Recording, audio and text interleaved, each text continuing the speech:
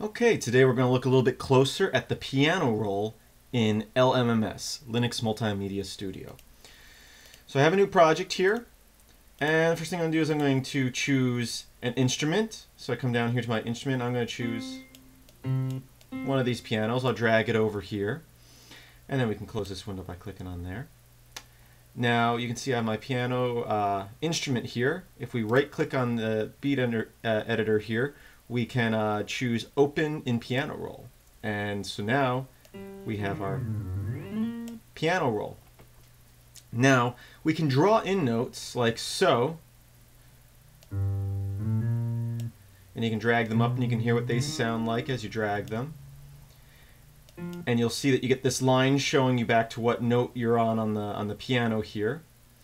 Now you'll notice that right now these look like eighth notes here that I'm drawing. That's the default. Usually right here this will say last note by default. Since I had changed that, it was set to eighth note. But what last note does is, as you'll see, I'll draw a note here and it's an eighth note, but now if I drag it out, it remembers that I changed the length of that note, so the next one I draw is the same length as the last one. So it constantly remembers what the last note you drew was, and it will use that note as the next note. So that's a nice little feature. Now if you wanted all your notes to be the same length, you can choose what length you want them to be. I'll choose eighth note here, and I'll just draw some notes in here. And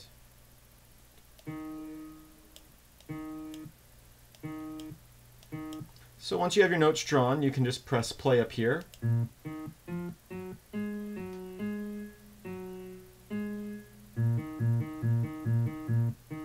you see it will play your loop for you. Now, if you want to move any of these notes, you just grab them and you can drag them up and down. If you want to remove any of them, you just right click them. And if you want to select any of them, just hold down Control and draw a box around them, and you can draw a box around a bunch of them. At the same time, down here at the bottom, let me delete this and we'll grab these notes and drag all of them over here. So you can drag many notes up and down or left and right. Down here is your note volume. So if you want some notes to be quieter, you can make them quieter. If you want some notes to be louder, you can make them louder. So now if we play that, you'll hear a difference in volume on these different notes. And you can see it correspond over in the red over here when it gets real loud. Okay, I'm going to delete all that. Now, another thing we can do is it does recognize your QWERTY keyboard as a music keyboard. So right now I'm just banging on my regular computer QWERTY keyboard. If you worked with pretty much any other music editor, most of them use the same notes in sequence. You have your bottom row is 2 octaves, and then the top row is another 2 octaves. And we can press record here, and you get your metronome going. Right now we're going at 40 beats per minute. And you can change that as I showed in the past if you want, just by scrolling up and down or dragging up and down on that number there. But we'll press record, and I'll...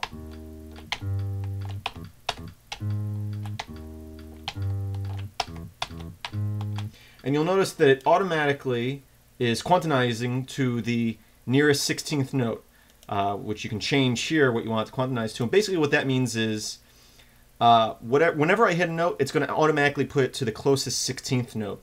So if you're a little sloppy in your music, this is helpful because it will keep you in time if you're just slightly off.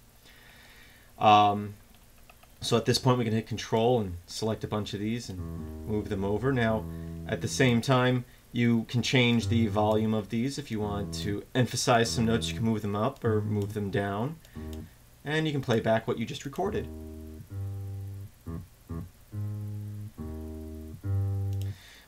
Now, also, as I've shown you in the past, you can choose this instrument if you have a MIDI keyboard, such as I do. You can go to MIDI input and choose that keyboard. And now, I'm playing on my MIDI keyboard, as opposed to my QWERTY keyboard, which I was playing on earlier. For those of you who don't know, a QWERTY keyboard is your regular, just letters keyboard that you normally type on. And a MIDI keyboard is like a piano. And we can also do record in here. Now you'll notice when we're recording with the MIDI keyboard, if your MIDI keyboard is pressure sensitive, the volume will change depending on how hard you hit a key. So let me actually delete all that, and I'll record again, and I'll hit real light at the beginning, and I'll hit real hard.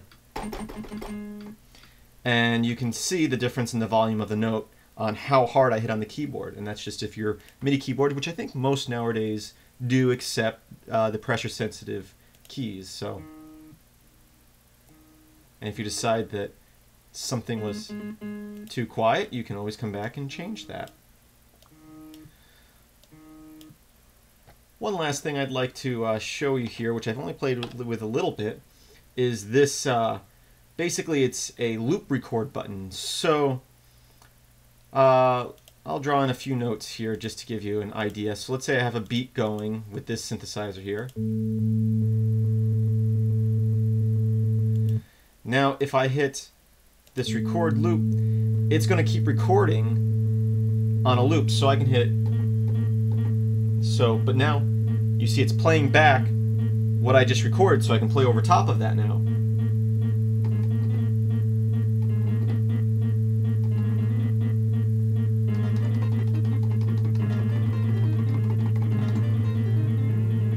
Which could be a useful feature if you know what you're doing, which I obviously don't. But that's how you can do a loop and just play over and keep recording over that same loop until you get what you want. And if you decide you don't want it, you hit Control-A to select all and hit Delete to delete them. I think that's about all that I'm going to go over in the piano roll today. Also, I guess I should mention, you have your Draw tool, Erase tool, and Select tool up here. So you can draw, right now I'm left clicking, I can choose erase, and then I can erase with left click. And if I draw some again, I can now hit select and select with my right click button. I prefer just to leave it on draw and draw with my left click, and as I said earlier, if you right click it will erase, and if you control click you can box select a bunch of things. So I hope you enjoyed this. It was using LMMS, which is Linux Multimedia Studio, using the piano roll, which is a very useful tool. For more video tutorials like this, visit filmsbychris.com. That's Chris with a K. The link is in the description.